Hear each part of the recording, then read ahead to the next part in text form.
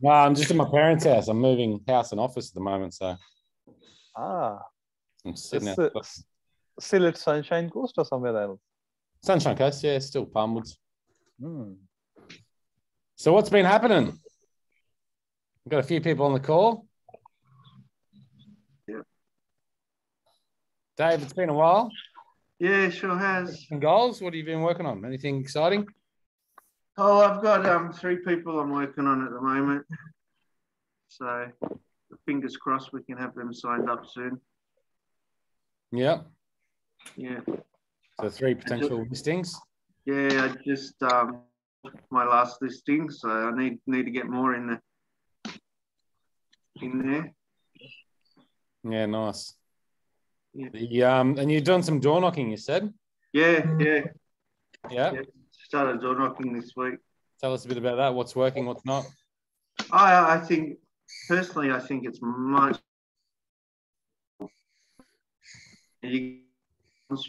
Almost everybody you talk to.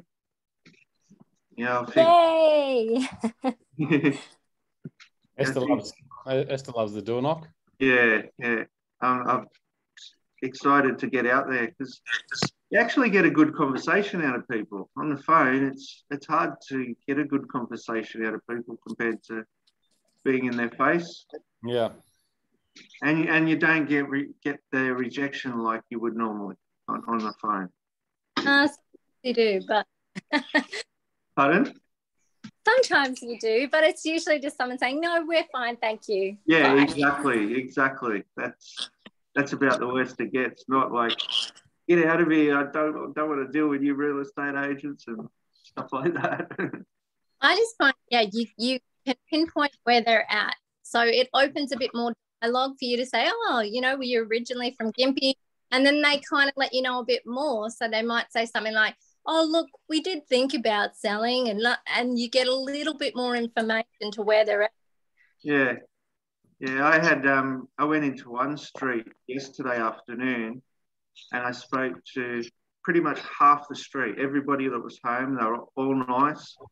And then neighbours, I walked off up the street, and neighbours had come back, and all these guys just standing in the middle of the street talking, and they called me back to chat to the rest of the neighbours that had just showed up. Yeah. It's probably because you've been all in bloody lockdown for too long, eh? Everyone wants to chat with someone. Yeah. Give it a couple of months, eh? Yeah.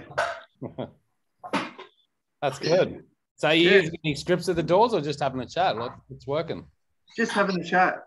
I just go around and I've been knocking and saying, "Oh, I'm just here to introduce myself." I give my introduction and get into a conversation with them. Talk about real estate or just, "I'm Dave, I work for this company"? Yeah, I just say I'm Dave Davis, work for Osway Realty. We're just down in the Rowan Town Centre because I've been doing local to the shopping centre here. Yeah. So I just introduce myself, tell them where we're at. And then generally they were asking about what's going on with the market, telling me about property that they've seen sell in their area, and we just have a chat about that. The way to go. And you're getting details like emails or numbers or anything like that? Well, not at the moment. I'm just going around and introducing myself, but I'm going to be doing the same streets every month. Oh, yeah. Got a bit of a plan. Yeah, so I'm just trying to get out there and get known to these people.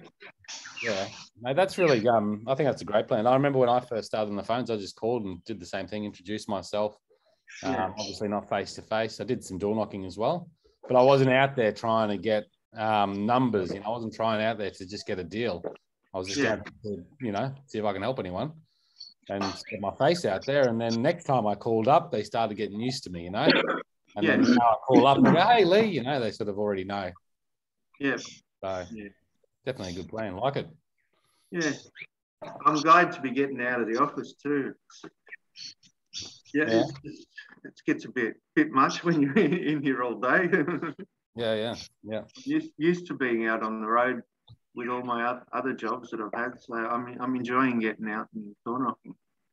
How often are you doing it? Like, what's your weekly schedule look like with door knocking? Or is it a disciplined schedule at the moment, or? It's not disciplined at the moment. I'm just trying to work things out. what best times are. But I've been trying to get out there sometime in the afternoon. I left at 2 the other day. Yesterday I left here at 3, so I went from 3 o'clock to 5 o'clock. And I didn't get as much done yesterday in the street as I had the days before, but I had better conversations. Yeah, if people like to talk, it'll definitely take the time, hey? Yeah. I only got half of them, half the amount. I was doing about 100 properties at a guess. Well, in a couple of hours. Yeah. Really?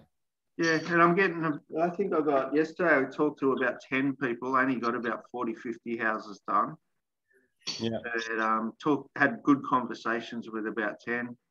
The day before, I think it was six or 8 people I spoke to, but a little bit shorter. But I got a lot more houses knocked, and I'm leaving my card everywhere I go.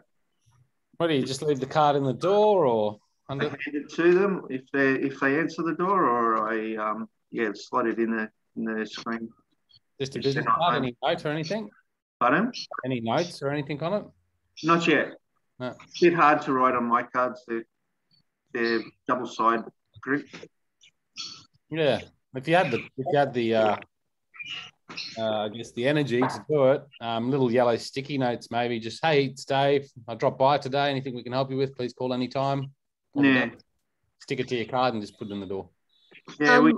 What I do, Dave, is it's probably a little bit naughty, and hopefully no one picks up on it.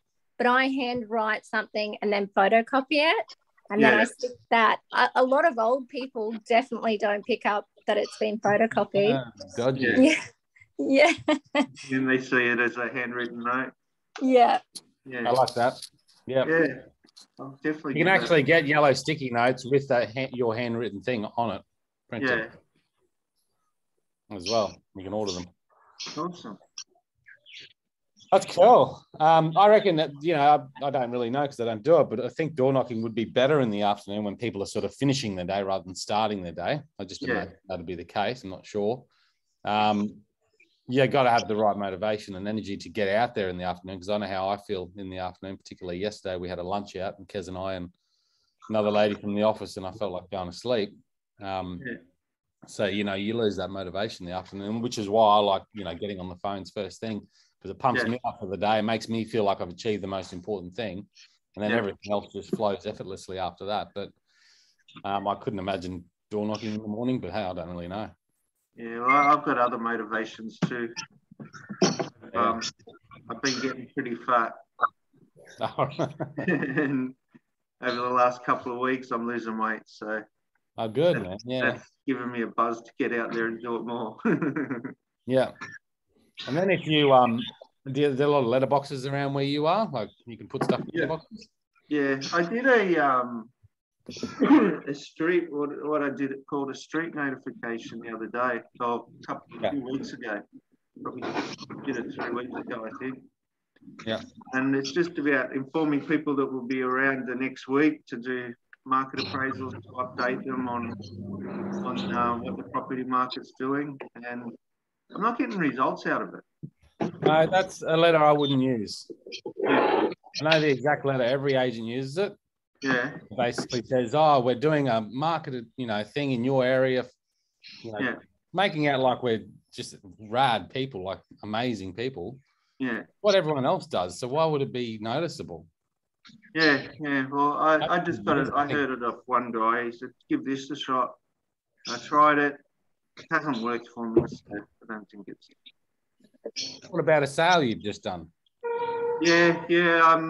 On Monday, we're getting a new printer installed Monday, so I plan to go around Carruth Hill where I just sold the property.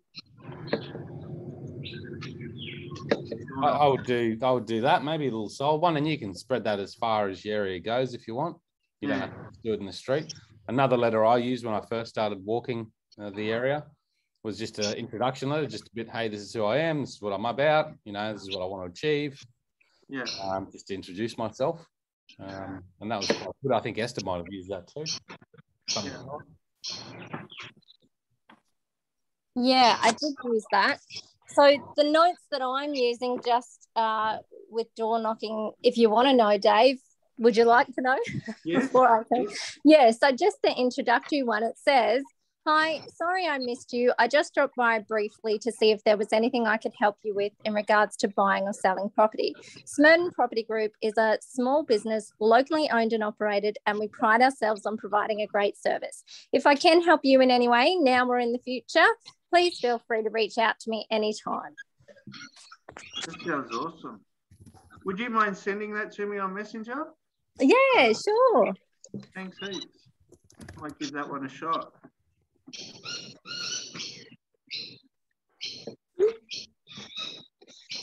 How are you, Ricky? Good. How you guys doing? Good morning. You snuck in there. Hey, Ricky. Stealth Ricky. Yeah. It's the end of the day for me, beginning of the day for you. You're all fired up. Absolutely. Good, man. That sounds like some pretty cool stuff. You know, if door knocking is what makes you feel good, door knock, you know, door knock till your knuckles bleed. Yep. I love cold calling, Ricky, all the way. Yeah. I mean, that's me, you know. I did a 2.5 hour session yesterday, and I got 27 new contacts for our database. How many calls did you make? Oh, 5, 10, 15, 20, 25, 30, 33. Oh my God, You that's made so 33 awesome. and you talked to 27 people? I only talked to 10 people, Okay. but Okay.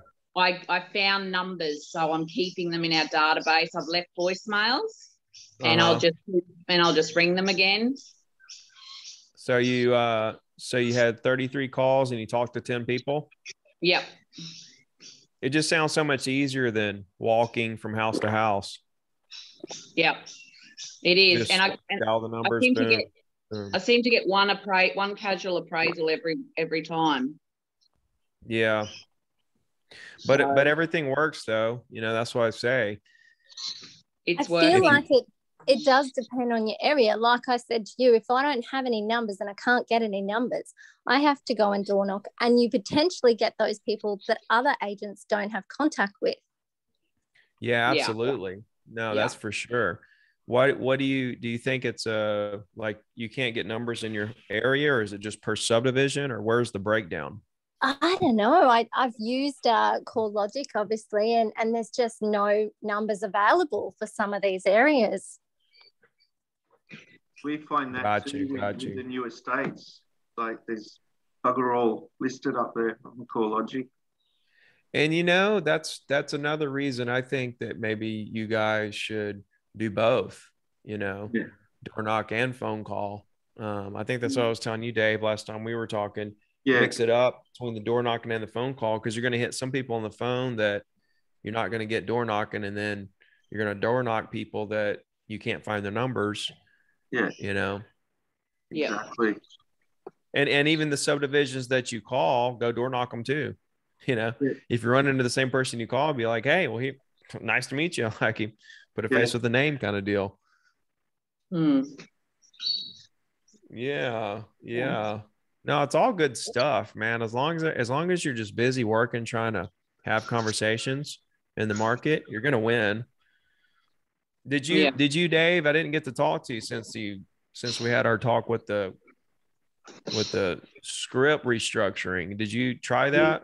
Yeah, I did. I use different properties that we have in different areas. I try and pick a property that we sold that's close to the particular area I'm calling, and get that bit of conversation going, get them eased up at first, and then break in with I don't want to hold you up all day, so this is the reason for my call, blah blah blah.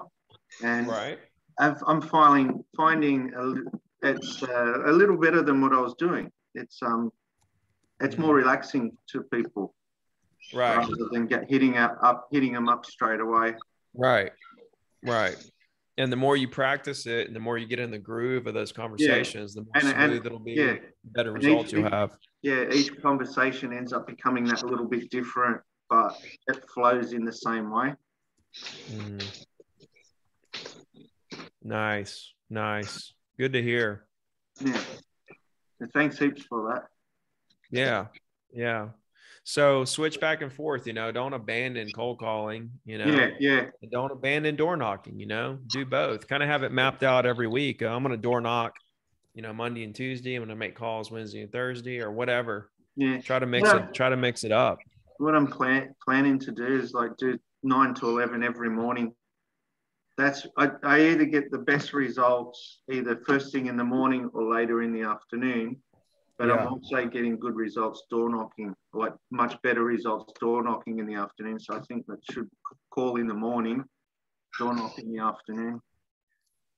Hey, Dave, do you use the same sort of communication style at every house, or are you winging it as to who you're talking to? I pretty much it's a little bit of both. I walk up with the intention of just introducing myself, but I try and get into a conversation with them and try and get friendly. Basically. Yeah. Just say next time I come around, oh hey, how you going, Dave? Yeah.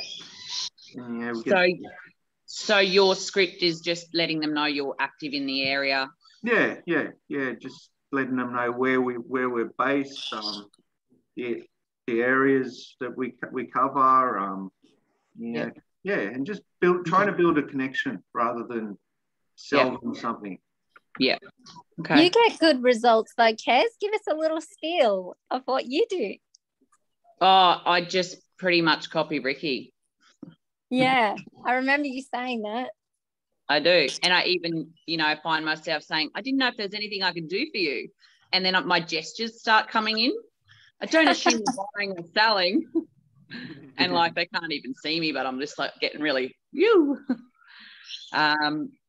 so I have some really good, some conversations will go on for 20 minutes. And then I'm watching the clock going, oh, better get off. But they're good conversations, good connections. And then often it leads to something where they're like, oh, yeah, I really need to find a good broker. And then I'm like, oh, well, I can hook you up. I'll give us your email. I'll send that out to you. Or they'll say that their kids are looking to buy. And I'm like, great, let's find out what they want. And I'll put you in the database and, let's stay in touch over the time. Maybe we can help them find a place as well.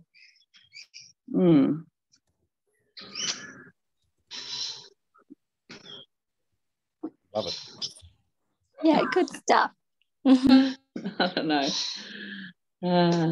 But yeah, I just, when I started, I was just listening to Ricky's prospecting calls online. And then I printed out his sheet and I just sort of followed that. And obviously I've got Leigh with me, so I pick up on what he does too a lot. And he gives me little tips. Like last week I was saying a little bit, just wanted to report on a sale in your street. And he's like, nah, don't do that. It's too selly. So I went, okay, no worries. I'll change it up. Just didn't know whether you knew that a house is just sold in your street. And that's sort of my line in. And then they're like, oh, yeah, what did it go for? Or that was a big place. Did they renovate that? And, go from there. So just constantly, and it's so good, having these coaches so they can pick up on the little mistakes that we're making.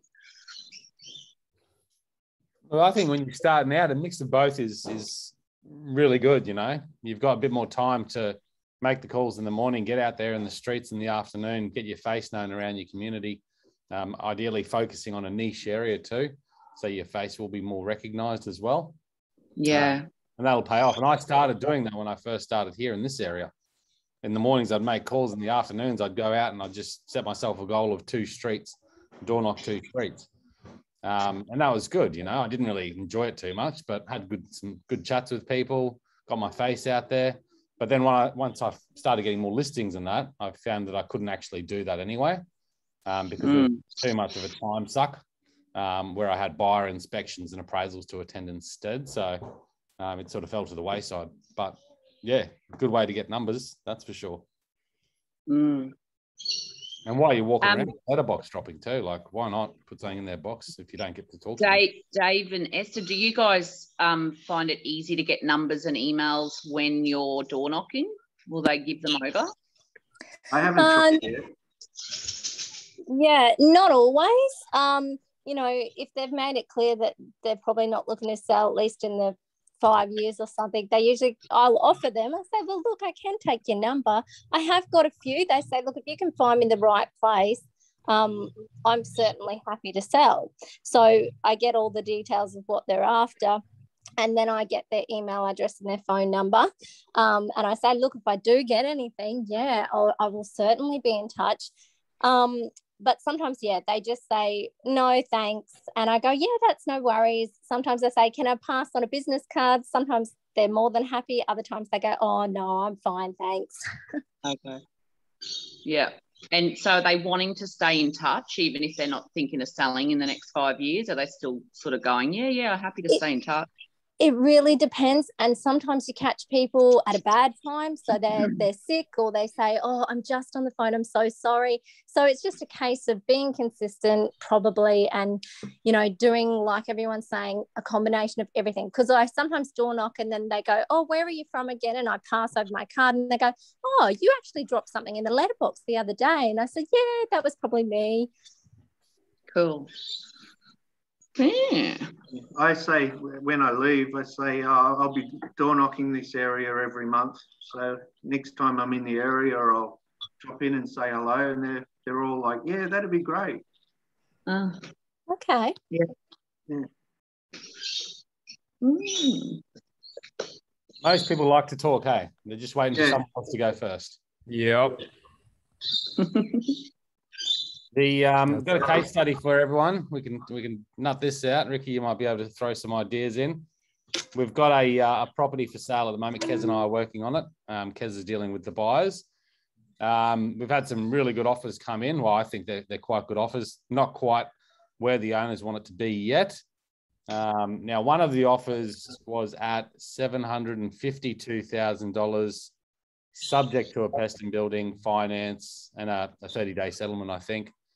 So a fairly standard offer, 752, and that was probably a pretty good offer for the property. We had a few others under that at about 730, so a 750 we thought was quite good.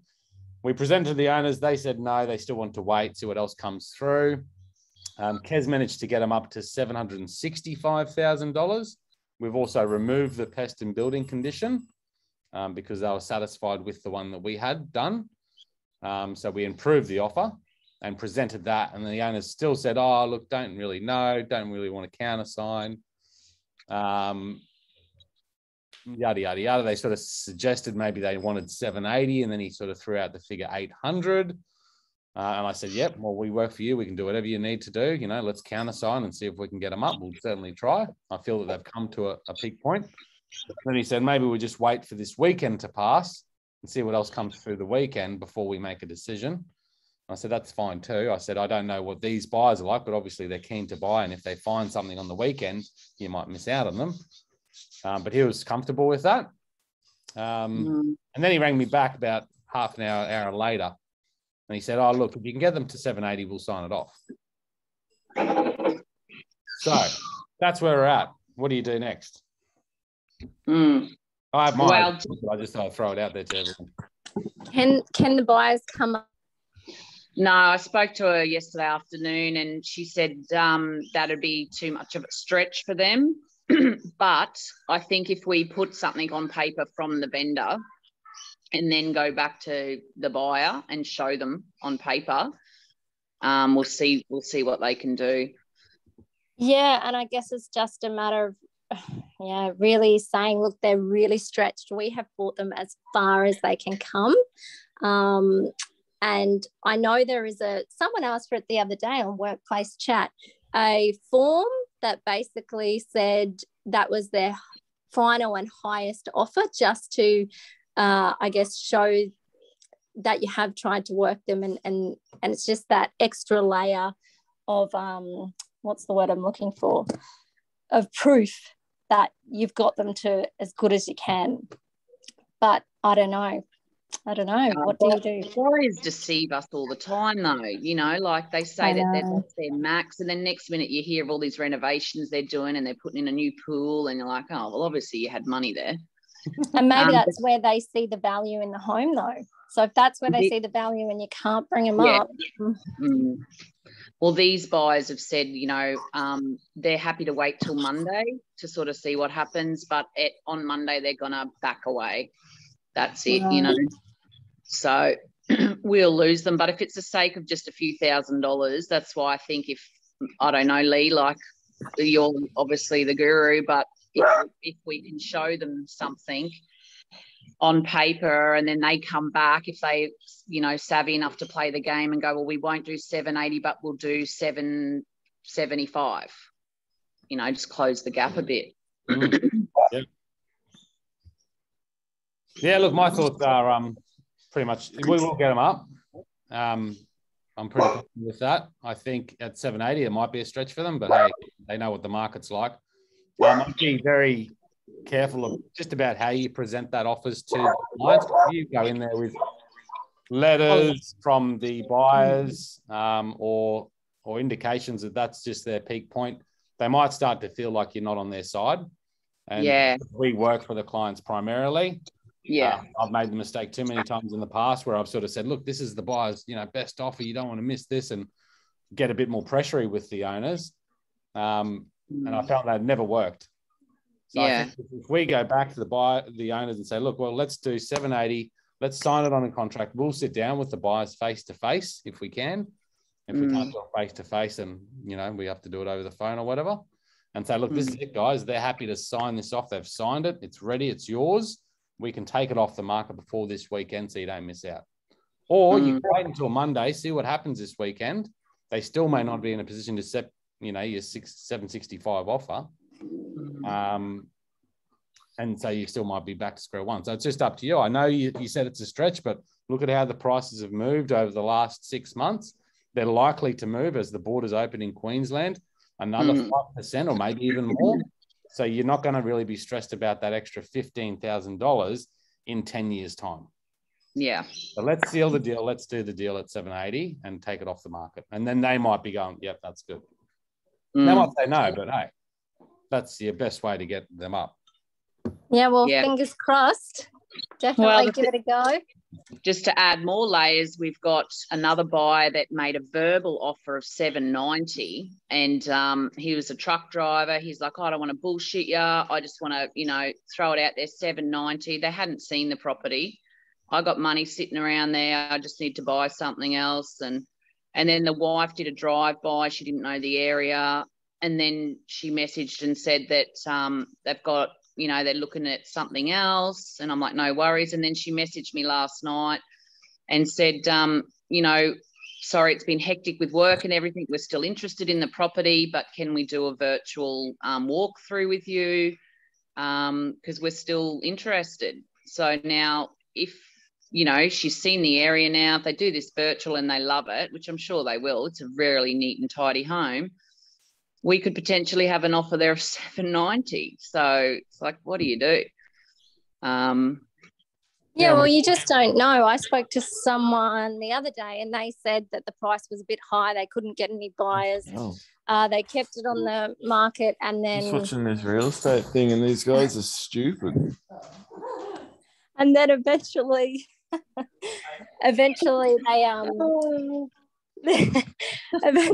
they didn't drop the price and they got a better offer. So you never know. In a couple of weeks' time, someone might sell another home and they just get it. What was the buyer's last offer again? 765. And then the seller wants 780. Yeah. And it's a bit frustrating because he indicated to us he wanted 770. Well, and that's why you never believe anything anybody says, right? You always believe what they put on paper and sign. They can say whatever they want to, but until it's on paper, it doesn't mean anything. Yeah. And so, you know, what the bottom line is, okay, Mr. Buyer and Mr. Seller, like, are y'all willing to walk away? Is this your walk away number? You know, or are you buyer going to walk away if it's anything more than 765? Seller, are you willing to walk away from this deal, you know, over this 15,000, or you want to meet in the middle? Like, you know, there's a lot of, it comes down to right now, nobody's walking away, which tells me everybody's still in the game and they're still willing to give a little bit. Yeah. You know, but you know, when they get to where they're like ready to walk away and just, you know, be done with the deal, that's when you know you've hit their rock bottom. I don't know that we're there yet on these two, right? Yeah, don't think so. We don't know for sure. Like they're saying 780 is their lowest, they're saying 765 is their highest, but we don't know for sure if that's true because they neither have indicated that they're willing to walk away yet.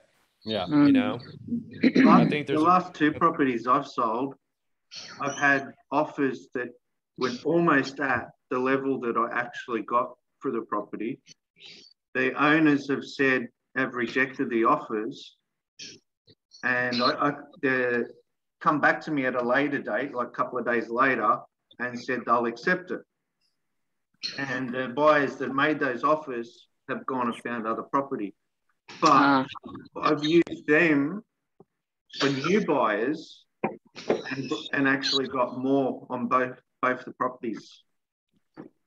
It's only 5,000 more, but I got it up that little bit more because I already had the offer in at that point. I just said, yeah, I've had an offer at that, and it was rejected. So they come up a little bit more, and then I already know the owner would accept it because they've realised that they're missing the buyer, and when the next offer comes in, they take it straight away on both occasions. It always helps when you get that other offer or previous offers, hey? Yeah, yeah. And I guess that's what Kez can say to the truck driver guy. You know, or vice versa to the other buyer at 765. And I guess if they do put it on paper, then you can actually give them the multiple offer form as well. Yeah, they've got that already. They know there's other offers. Okay. Yeah. Yeah. Yes, very good. Let us know how that deal works out. Yeah, we'll do. It's only been a week, so it's been an exciting week. You know, and a week too long. A week too long, you reckon, Leigh? God, now you're getting greedy, Leigh. Come on. Time to move it on. Yeah. Little go. They've had enough evidence. I mean, they've had 2-3 offers. They've had a few verbal indicators. You know, they'll get more evidence over the weekend. So it'll just be up to them to make a decision. And their mum is wanting to move next to their sister. So the motivation's right there, even though they're playing hard. She's not going to stop that move. And the family's not going to hold her back from that move for the sake of 5-10 grand, you know? Yeah. Yeah. Exciting. That's it from me. Anyone else got anything to share?